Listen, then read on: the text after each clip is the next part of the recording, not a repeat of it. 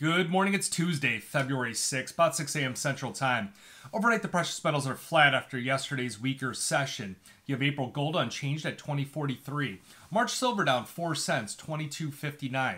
March copper unchanged at 3.77, and April platinum down 1 at 9.02. So platinum has had a bit of a swing back and forth, dipping below that 900 level, coming back up into the low 900s, trying to breach back over 910 before having a setback. Some of you did trade that action in the overnight market, I do see. Now looking at some other markets here around the globe, we do have the S&P 500. It's flat. It's really focused on rates after Powell reaffirmed that a March rate cut is unlikely. Now going across the pond here, looking at China, we did see their stock surge about 3% as Chinese officials continue to make measures to backstop that economy. I believe that's why you're seeing copper futures kind of halt their decline. You're seeing crude oil futures bouncing back up just a touch, and also soybean futures recapturing that $12 handle on the March basis. Now looking back at gold, gold does trade near a 1-week low, the dollar index at about 2.5-month highs. I did see a lot of people come in. They're trying to short that dollar index 104.5. We'll see what happens right there. Dollar index does feel a bit stretched to the upside. I did see some research reports out there from several different large banking institutions indicating about the same thing. Looking at gold still, ETF selling continuing for about 12 straight days. And if you flip to the silver market on January 22nd, the 23rd and the 24th is when China announced that they were cutting that reserve ratio about 50 basis points, and that's when you saw a big ETF inflow in the silver market. So with it retesting those levels, does that person double up? We'll see what happens here. Looking on the economic front, we got no economic data here scheduled today. We got a lot of Fed speakers, though. The most important one, it's going to be 11 a.m. Central Time. It's Cleveland Fed President Mester. It's an FOMC voter. They're going to speak. And on January 11th, President Mester said that March is probably too early, in my estimation, for a rate cut because I think that we need some more evidence here. They thought that the December CPI reading just shows that there's too much work to do and that they need to take more of a restrictive policy. So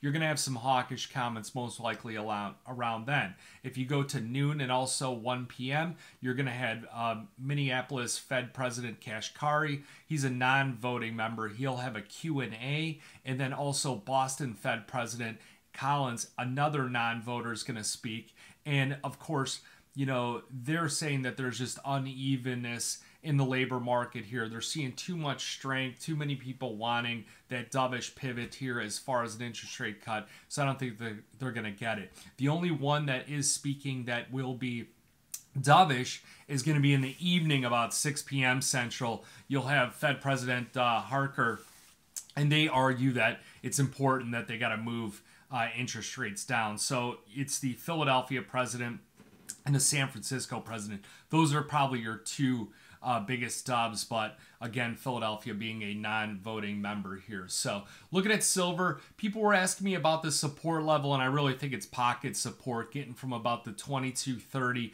down to about the $22 level. I expect to see a lot of buying come in if we do breach below that 22 mark. Copper futures do remain still bullish on the trend after that breakout. That was the January 31st breakout, which failed, and the February 1st open, which sold off, which should have been your red flag that it's a false breakout. So it's just holding on right now about 376.95, kind of a critical level of support. Getting to the gold market, neutral trend. You got to get above 2073 on the upside, really, in order for a breakout and then to continue to go from there. And then on the downside, it's the 200-day moving average, about like 2032 on down to about 2027, your critical level of support. Platinum, again, you could look at a chart, back it up here. Basically, it's sold off from 1050 down to about 890, and then it's kind of bounced around there, had one or two thrusts up, ran into some